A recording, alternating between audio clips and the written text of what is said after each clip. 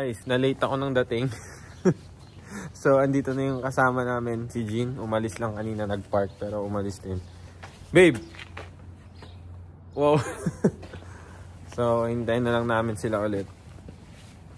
Na-late ako eh. Pero ang aga umalis, 6:50 ako umalis ng bahay. Tapos, ewan ko, na-late lang.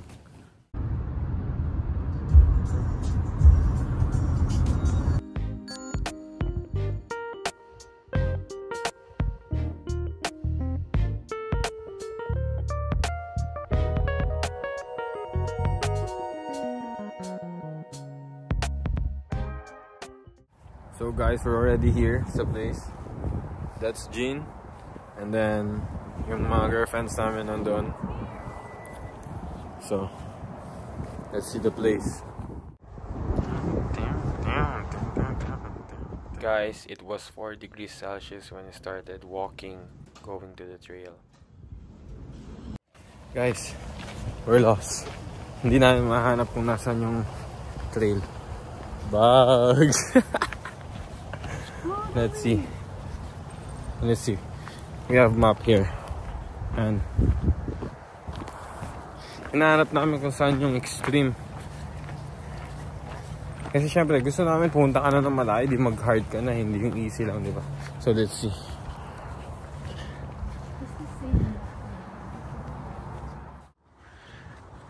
We're into the woods. Okay. Yeah, but that's very anticlimactic, so. We can Uber down.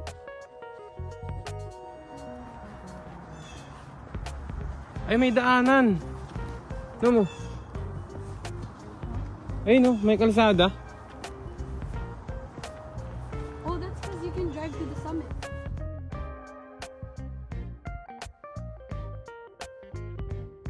I don't know.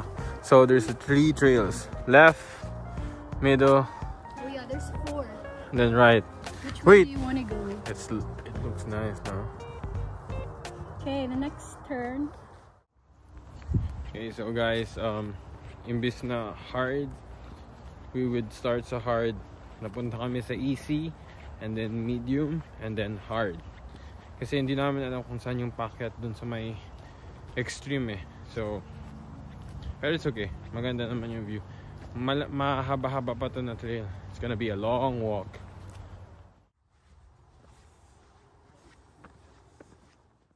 So guys, onting story lang kung ano nang buhay natin sa Canada lately. So, after ko nag-aral as a student ng PSW, hindi ko siya natapos kasi nagka-problem sa school ko. And then, nakahanap kami ng sponsor. So now I'm on a working permit. But now, I'm preparing my papers for PR na din. So, lately parang for almost 3 years or almost 3 years? Babe, 3 years or almost 3 years? No. Na I've been struggling sa papers ko tsaka sa situation ko. So mga 3 years. 3 years na parang like utang, tsaka hirap sa life. Now it's getting better. So, ito yung way out namin ng girlfriend ko and some of my friends na para mag-chill is to connect to nature. Para, you know, kaya hanapin mo yung sarili mo, hindi lang puro city, hindi lang puro sasakyan, hindi lang puro tao. Connect rin sa nature.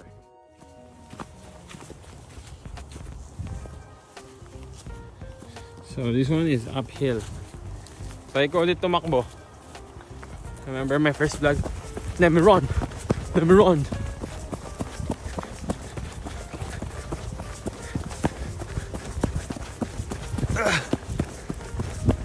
Let's try. How far can we go?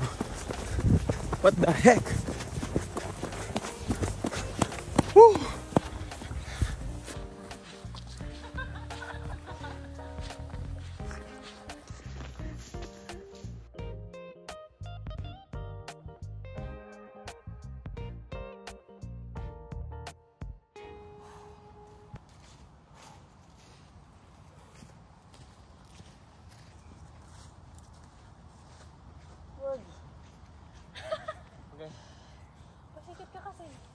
Okay, don't move.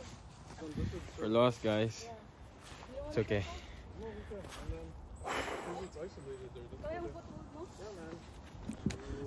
Moses! Moses!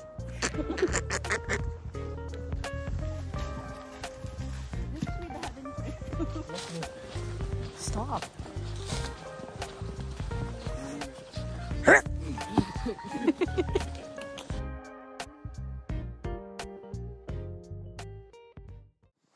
So yun nga guys, short story ulit tayo na ito yung parang way out namin sa mga stress namin, pagod sa work, ganun.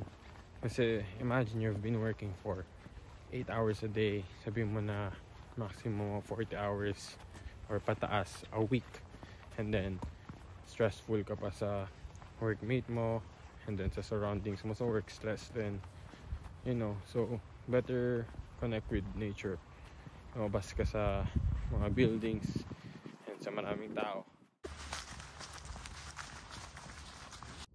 So guys, nag-washroom ako, so this is the map kasi nawawala kami. At least I have a copy of map, I can show them. Where are we? I think we're here. Way to go. Yung dinadaanan namin, it's not just a trail, it's a bike trail too. So look, yan, mabato, may mga paakyat, pababa, kasi dito rin nakadaan yung mga bike. Pero we're almost, malapit na kami doon. Tagalog na lang. Cut na lang yan, no. So here, I don't know. Oh no! Where we were? We have to take the long way down then. Yeah. We're not there. Just so we can look at the There's 3 lookouts. We're there now. Oh, yeah.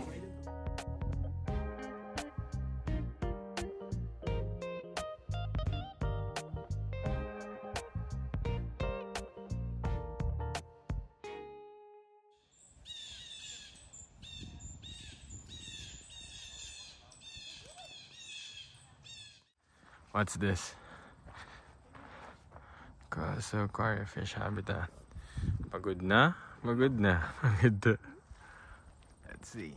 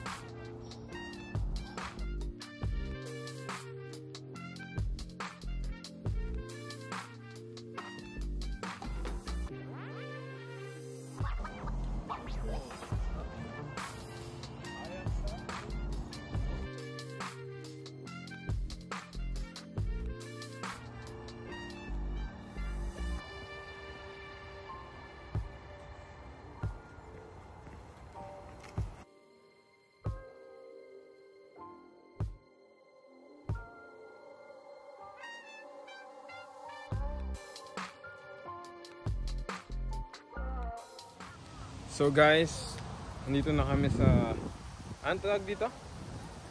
chairlift. Chairlift na binili namin ng ticket. So that's the view. So guys, nakasakay na kami sa chairlift, pababa. Yung kasama namin si Jean and si Angeline. Ito yung nasa baba. Pag winter, dito nagsiski yung mga tao.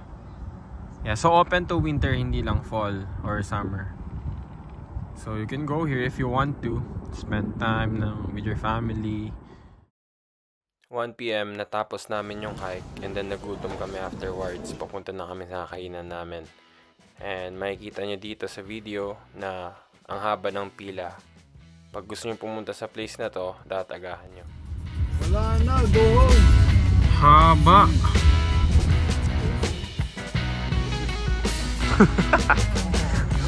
Yes. Boom. Boom. Boom. Tigita lang.